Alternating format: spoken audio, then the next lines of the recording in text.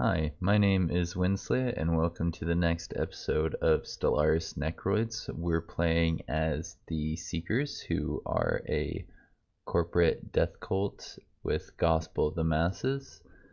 Just like with the last episode, we're going to start by looking at the state of the galaxy. I've expanded my nation quite a bit. We've got a lot of land to the north and to the west of where we started. All of this stuff I really shouldn't have grabbed, because in a multiplayer somebody would take that off of me, but because of this being a single player, I was able to get some friendly dudes over here to guarantee me the Pokemon, which are no longer my friends. I think they're gonna hate the fact that we just made friends with the Growth. The Growth is the strongest nation in the galaxy. If we pull up the score, we can see that the Growth have the most score. They have amazing technology compared to the other nations in the game. Except for us, we've got a little bit worse. We've got about 1,000 less technology than them, and we're the second most technologically advanced people. We just haven't used our alloys to build the ships, and we may do that if we're going to go to war with the Deathbringers over here, take all of their territory. They're superior to us. They have like no technology, decent economy. We're going to need boats. So I think the goal for the near future is to build up our fleet so we can go to war down there. And yeah, I think that's everything I had to say. We'll jump ahead to the future now. And in case you're not aware, I've been cutting out the boring parts in between the important decisions, so we can just kind of jump to the most interesting points of the game. I'll see you in a bit. So 12 years have passed in game here since I last checked in, and I thought it would be worth telling you about the con. The con actually spawned in not too long after we wrapped up that last little segment, and I just kind of spent the first few years building up my fleet. If you compare the numbers I had here to what I had not too long ago, I have a much better fleet, and unfortunately it's not strong enough to actually kick over this system right here. If we did have enough to do that, then I think we could potentially go fight the con, kill him 2 times to get the relic, but I just don't see that being possible at this point in time. Sure, we can kill him once, but killing him twice it seems unlikely, especially if we push forward recklessly. If he comes to us in this system right here, we may be able to get him twice. I mean, we do have a path right next to the starting system. The problem is that the Growth is actually really strong, my friend over here, and they could easily just take that bonus, so it's not really worth investing a bunch of fleet power into. We've actually unlocked mega structures and started building a science nexus in our capital over here. That should allow us to have some pretty insane science pretty soon.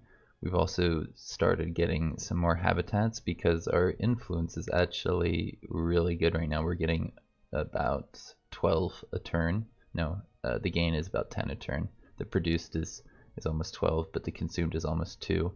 And that's mostly because we've unlocked Unity stuff. We've gotten a lot of really nice late game techs pretty early on. I mean, there's only 120 years into the game, and we've got the Unity ambitions, we've got the mega structures, and I'm pretty happy with how this playthrough has gone. We've got quite a bit of population for 120 years into the game. I don't think I've had many games where I have more than 1,000 or 2,000 pops, so it'll be interesting to see how many guys I can get by the end of this match, by the time I'm done playing with the game. What else is there to say? Technology is looking good, the alloys is looking good, the economy is pretty strong overall.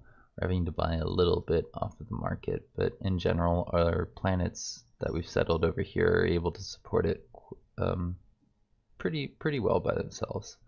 Like, I'm only buying 11 consumer goods off of here, and I could probably afford to get a little bit less. And let's see what else. Right, we have master builders. That's going to allow us to get more mega structures soon. I think we'll come in here and grab the Colossus one so that we can actually go on total wars against all these nations across the galaxy. I'm not sure who to go against first. These dudes over here won't take us into Federation. They won't form a Federation. It looks like their, yes, right, their Federation fell apart not too long ago. This guy and this guy used to be friends, but they're no longer. So I think these dudes would take a Federation with me, right? Not too long ago they were thinking about it, but now it's like, nope, we don't want that. And I bet if I bribed them, I could get them to like us. Right, the con, we kind of had to respond to them down here and not let them just wreak havoc because of this wormhole. It feeds into our back line, so that's when I started to respond to them really, was once they came through this wormhole and started knocking down systems. And I was like, well, they might come after this chunk of planets. That's a lot of planets, and I have the economy to keep them off, so let's build up some fleets. And yeah, I think that's everything I wanted to say at this point in the game. The capital's got quite a bit of pops, and the others are doing okay themselves. Some of them are pretty full up, like the ones that I took off the other nations down here. In case you forgot, at the end of the last episode I conquered, I think 2 nations, and we were thinking about taking on this one, but we just didn't get around to it fast enough. I was trying to let these guys finish off their war, get in their federation, didn't want to be in a war after that, and then constantly have to deal with the fact that one of us is in a war and we can't federate because of that. So yeah, we'll jump ahead now. See you in a bit. You know what? Before we move on, I did want to point out that our spiritualist faction is 2/3 of our empire, and it looks like it's only getting bigger. So yeah, this whole gospel of the masses plus death cults combination seems to be working pretty well. Woohoo! We did it! The purifier is dead. We took out the little dudes over here. I think they're a blood court of some kind. And now we have 1,400 pops, 38 planets, some pretty sizable fleets. We had to take some engagements with their fleets, but fortunately they weren't concentrated like mine were. So when we took some shipyards, we rebuilt the losses and just kept pushing. And it was a pretty easy war. Now that we've taken out this nation, we want to get our Colossus up and running so that we can kind of snowball the pops that we already have, the advantages we have from having more pops by going on more wars and stealing even more pops. Our shipyard over here is pretty close to finishing the Colossus. It's going to need a little bit more than a year, but as soon as that's done, we can go to war with these fleets down here. We can attack this dude. They're independent, so it should be a pretty straightforward war. I mean, they're inferior. The real question is, does it make sense to come back here and take out any independents in my my like homeland? This area over here, there's a lot of things that are potentially targets. The Bill Not concern is a pretty easy target. Just corporate death cult is another one, and I think, yeah, they're no longer a death cult, so maybe we need to like show them how to do death cult thing again. But yeah, I'm thinking right now it might make more sense to just use my fleets where they are, continue through this nation, maybe push into this nation, and just see how far we can get with these dudes. There's some pretty good power blocks. If we pull up the score, we'll see that the growth are no longer in first. It's now the Archivists and the Never Slayed Imperium, and that's this right here. If we click on them, we'll see that their allies are the purple nations down here, and they have green. They're actually taking on another federation. There's 2 federations of 3 decently strong nations, but it does look like these 2 nations are some of the stronger ones, so keep that in mind. Maybe it makes sense to go to war here instead because their fleets are going to be over here. We can just like rush through them. I haven't quite made up my mind on that. I've got to think about it. I'm more or less just like so happy that we got all this territory, all this pops. Our economy is going to suffer a little bit from this, and I'm not sure if we want to basically turn everybody into us. I have put people on assimilate for now, or if I want to just kind of absorb them in the empire as we go. But I feel pretty good about assimilation. I think that they generate a new ethics based on your attractions when you assimilate. So yeah, I do think it's worth doing a little bit. It makes them happier because they become, yeah, this modifier gets applied to them. They get extra happiness, they get extra energy from energy credit jobs and research. So your research goes a little bit quicker. I am concerned about the Empire Sprawl getting away from me because we're just barely over it already, and we're seeing some nasty modifiers. But I think getting more pops in our Empire is better than less. Also, we're still making great technology. Like, we didn't have to sacrifice that to build up our fleets. I mean, it could be better, but it's not terrible. We are in first place out of all the non-fallen empires. So keep that in mind. And yeah, I think we may be about ready to jump ahead. We've started this. We've got habitats over here, lots of research habitats, and more influence than we know what to do with right now. We haven't activated our will to power. We don't need it. We've activated a lot of things though. We've got so much unity gain. We can basically keep these going 24/7. We're gonna maybe need more resources for going to war. Maybe switch out of research subsidies and give us something that'll give us more benefit. I mean, it's a pretty cheap edict, so maybe one of these more expensive ones would give us more advantage. Maybe get the forge and just go crazy with the boats. But yeah, the starbase capacity is going to get a little bit out of control if we just total war everybody. So I'm gonna have to delete some of these crummier starbases like this one. That doesn't do me any good. Also, might want to build some gateways in here because that will allow my trade to actually get back to the capital. I think that we're going to want to build one in here as soon as possible, as well as here. Yeah, we've already completed this one, so that can help us travel around the galaxy. I don't think I have anything over here that will allow us to easily jump through the galaxy, but yeah, we'll make one. We'll make some stuff. These L gates will be nice once we get that stuff up and running, but it's not quite there yet. Anyways, let's jump ahead. See you in a bit.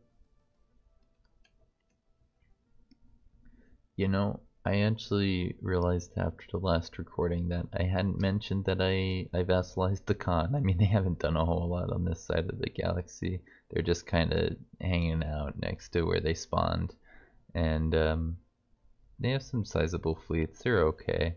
They could do some work, but they're pretty weak in comparison to any other nation in the galaxy. They've only got 36 pops and 4 planets, so maybe if I go to total war against a nation that's weak enough, they can actually grab some space. But so far, they've just been hanging back, doing their own thing. But yeah, let's check in on the southern half of the galaxy. We've expanded quite a bit. We've taken out a nation over here, and we've almost finished up this nation over here. They have just these 2 planets right here in this system. Once they're gone, then we can move on to the next nation, which I think will be this one, because their allies are far away. So we can take them out without worrying about these guys, and then we may attack those guys to path up through them and just wipe out as much of these guys as quickly as possible. I'm a little concerned about the archivists because they do have paths into my territory here and here. This isn't as clear of a path, but they may come up here and actually cause some issues in this part of my empire. Fortunately, it doesn't connect up to the main part. I guess the core of my empire is in the northern part of the galaxy, so if the archivists take out this western expansion, that's fine. That's just there because that's where the total war nation was that we had to go clear out. I've been thinking about maybe expanding into this space, spending alloys and influence on it, but somebody else could just steal it off of me, so it doesn't seem like a giant, a great investment. It's also just more clicking when I could be spending my time clicking on planets, taking their pops. We're up to 2,400 pops. Quite a bit of our fleet power is pretty strong. We're up to 457 fleet, just in those numbers. And then if we look over here, we've got over 100k about 145 years into the game, which isn't amazing, but if we compare to everybody else in the galaxy, it's more than enough. Our economy is crashing a little bit. When we assimilate a bunch of dudes, they get mad. Come in here. We have 19 people that are being assimilated and 26 that are being purged because they're robots. And if we go into our market, we can't get rid of those dudes. We can't sell off the robots. But I think there is some limitations to it. I don't think you can have more than like a certain number of pops because it's not presenting all of them. But yeah, like basically we do this every once in a while, we get some energy, we sell that energy for what we need, which is basically consumer goods, food, and minerals. Our alloys are fine. In fact, we're selling quite a bit of alloys. The price of alloys is not great. It's actually basically as much as energy, which means it's pretty low. We're gonna want to stop building boundaries and actually coming through here and making consumer goods places, minerals places, and what else was there? Right, the Emperor's probably got to make those buildings. We got to come through our buildings, and whenever there's unemployed and building slots, we got to make that, or you know, just come in here and make it a bit of a priority. Once these guys have jobs, that should jump up a little bit, and we can make that process a little bit faster by finding people who are assimilating and being like, apply this template, do that. It's only going to take 2 months, so you might as well just, you know, have to keep checking on those little dudes every once in a while. My cat has decided to come say hello. Hello. It's nice of you to join me. Just about ready to jump forward in time, I think. What else have we been working on? We've got Galactic Wonders, which is excellent, very important for us since we're needing energy to trade for things. We're going to need a Dyson Sphere, so hopefully that's up reasonably quickly and giving our economy that boost. I thought about trying to get a matter decompressor going somewhere, but I don't see anything in my main space that is that easy to defend, so save that for later if we need it. Maybe all the planets that we have will be able to support us in terms of minerals. I mean, we do have 66 planets. Pretty sizable fleet and some pretty decent armies for taking things out. I do like that we got jump drive. That means that we can just jump around very easily without our armies getting picked off and invade the planets very efficiently. Like basically one army can do with invading for anything in its jump range. It can just go over there, invade, be done in like a couple days. Let's go over to the other side of the empire, invade, be done with that a couple days. Landing on a planet resets the jump timer on your armies, so it's pretty amazing. I don't know if there's anything else worth mentioning. Maybe take a look at this, see if we have any nice designs. Not really, to be honest. We're going to be trying to use this to turn people into spiritualist pops. But we need to be careful with it, you know, because if it gets blown up, I think the total war ends inconclusively. So I've moved it over here to kind of like trail along with everybody else. And I think we're ready to jump ahead again, right? There's nothing else that's really super important. I mean, it would be nice to kind of look at these guys' capital, but I can't even remember where that is anymore. It's going to be under a lot of strain, I'm sure. All the pops are going to be like getting assimilated, at least for the next 2 months. Anyways, yeah, let's jump ahead. Let's wage this war and see how that goes. Ooh, I'm nervous. Wow, it has been a pretty rough few in-game years here. We suffered a lot of attrition fighting wars down here in the south. At one point, I thought maybe I'd made the wrong decision fighting all of these nations at once. There was 2 federations. We were fighting the Kithri Assembly of Worlds, the Principality of Teberus, an ally of theirs down here, as well as the Never Slayed Imperium, the Archivist, and then another one of their allies down here. And all in all, it's it's taken a lot of micromanagement to actually get through their stuff, because now that we have more pops, we have more consumer goods, and that we have to get and use to keep them happy, as well as our food upkeep has gone way up, our mineral upkeep and our energy upkeep, just by having all these pops that we have to support, as well as our empire sprawl has gone ridiculously big. So our technology gain is almost slowed to a halt. We barely have any technology gain, but I really don't have time to think about that right now. I'm just trying to outmaneuver their fleets. I think we have more than enough fleet power inside of what we have here to keep attacking and pushing forward. We can just use the economy gain to get bigger fleets to allow us to keep up with people who are focusing entirely on technology. If we compare to the growth, they have quite a bit more technology than us, but our economy it's about twice as strong as theirs right now. We have almost 5,000 pops 160 years into the game. It's getting ridiculous. We're getting more pops than we know what to do with. Assimilating them it's too much work at this point. It's a lot of clicking, and I keep getting new pops from old templates, so it's like 10 pops of a thing here, 10 pops of a thing there. I don't want to have to assimilate those ones. Like 23 of these guys here, yeah, I don't really want to click for just 23. 25 here, I don't want to click for 25 here. But if I want to be efficient, that's what makes the most sense. I'm getting to the point where it's like, do I actually conquer this entire galaxy? That's gonna be a lot of micromanagement. Maybe I'll just be happy with factions that are reasonably spiritualist.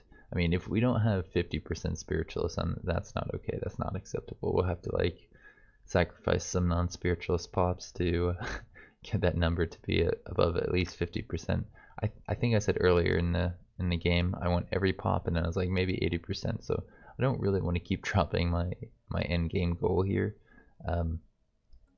But the game is getting really slow every year. It has to calculate which pawns are going to assimilate, as well as I think end game type stuff. It's got to calculate if it's time to trigger the end game. So I don't know. We'll see. Hopefully, if I wrap this up a little bit early, people understand why. And if you want to keep seeing more, just leave a comment below, and I'll consider doing more. I can't promise I'll do more. If I get one comment that's like, hey, I'd love to see how this galaxy would look in 50 years, but if I get a handful, like 3 or 4, I could see myself recording just another one of these to see how it's going. Let's check in on our Dyson sphere. Yeah, we don't have the alloys for it to upgrade it because we're spending it elsewhere. Having to sell our alloys to keep our economy afloat.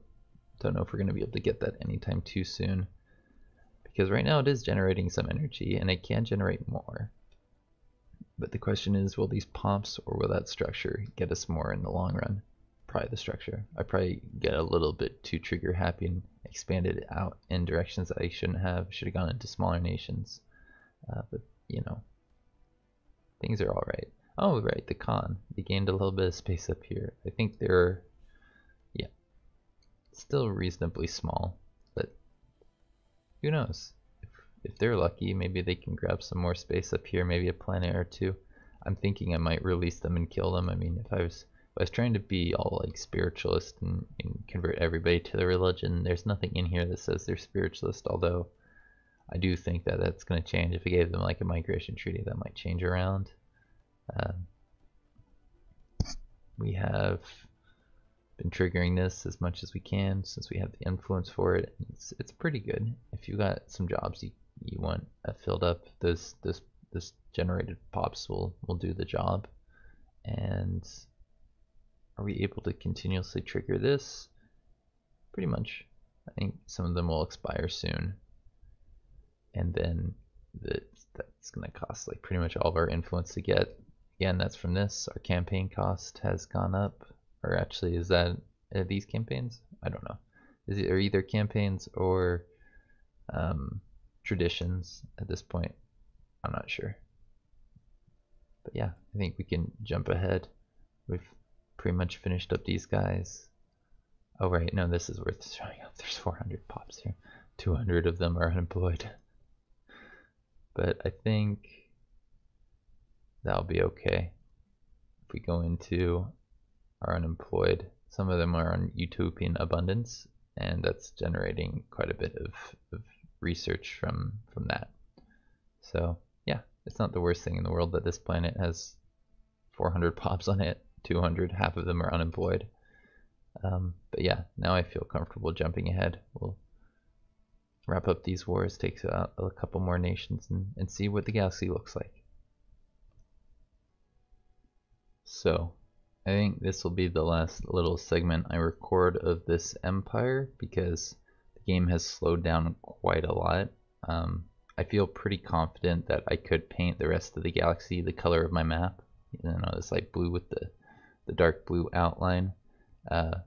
But that's a lot of micro. That's a lot of planets that we have to go land on and tell armies to go take out. The growth alone have 31 planets, so yeah, I don't really want to have to go through them. This nation with 29. This nation only has 7. But yeah, if I literally converted every last planet on this to mine, I'd probably go a little bit crazy. I don't feel like microing that much. We also have the calculation at the end of the year, which seems to take like 2 minutes now. Every time it crosses that threshold to a new year, it has to calculate which pops are being assimilated, and I think something about the end game. We are at the point though that we can just kind of like take pops and assimilate them, and it won't completely devastate our economy. We actually have completely filled up on alloys. We've stopped selling them to the market so that we can actually spend them on things like ships or this megastructure here. It makes sense to actually complete that. It's going to take quite a while to get that through, but it'll make our economy a lot better. And if we say did want to go to war with this awakened empire, it'd make that war a lot easier. Be a lot easier for me to actually build up my fleets to be capable of taking on more than one of these. I mean, we can win a fight one-on-one against their biggest fleet, but not against 2 of their bigger fleets. We have almost 100k of fleet power here, almost 100k of fleet power here. Same with this. We filled all those up. I think that'd be about 300k. If we add all these other little things that are around, we'd probably have about 400k. And we can get quite a bit more, quite a bit faster. We just need to, you know, go to our shipyards and actually tell them to keep making ships. It's just difficult to do that micro. I'm sure I could use Fleet Manager for this to make it a little bit quicker, but I've always distrusted Fleet Manager. I like clicking on the shipyards, telling my ships where to go. It usually works out pretty well for me. Right now, the growth does have some pretty sizable fleets. Like this cluster is pretty scary, and actually finding them in like a fair war would be pretty scary, pretty challenging. But they only have a couple friends. They had, well, it's knowing that they have federated with this guy, so these guys would be able to cause problems in my backline while I'm trying to take out the growth fleets. But I feel like my economy would grow stronger with the way I can use jump drives, the way they kind of like, yeah, don't spread out very well unless they're gonna like make it easy for you to pick up fleets. But yeah, all in all, I feel like I could conquer this, but it's looking like we got a lot of spiritualism in this galaxy. That was the goal of this playthrough. At least 50% of our pops in our empire, and we have 6,000. At least 50% of them believe in spiritualism. It says right here 3,827. I don't think I've had that many pops in an empire, yet alone in my primary faction. So I'm really proud of it. I think we did some cool stuff in this playthrough. And yeah, if you want to see me play more, if you want to see like what this galaxy would look like in an end game state, maybe I will record one more episode, but I'll need some comments below. If I just get like one comment saying, hey, you know, it'd be cool if you did this, it's kind of hard to invest all that time and energy into making another episode. But if I get just like 2 or 3, I could see myself actually wrapping up this game. I had a lot of fun playing around with it, and it'd be kind of interesting to like see where the story ends for this spiritualist corporation, which went on just like a rampage across the galaxy. I mean, if you look here, it looks like we own pretty much this half of the galaxy. But yeah, I don't think there's anything else I wanted to say here. If you got any questions for me about what I did, what I liked, make sure you let me know. I'll see you around. Have a good one.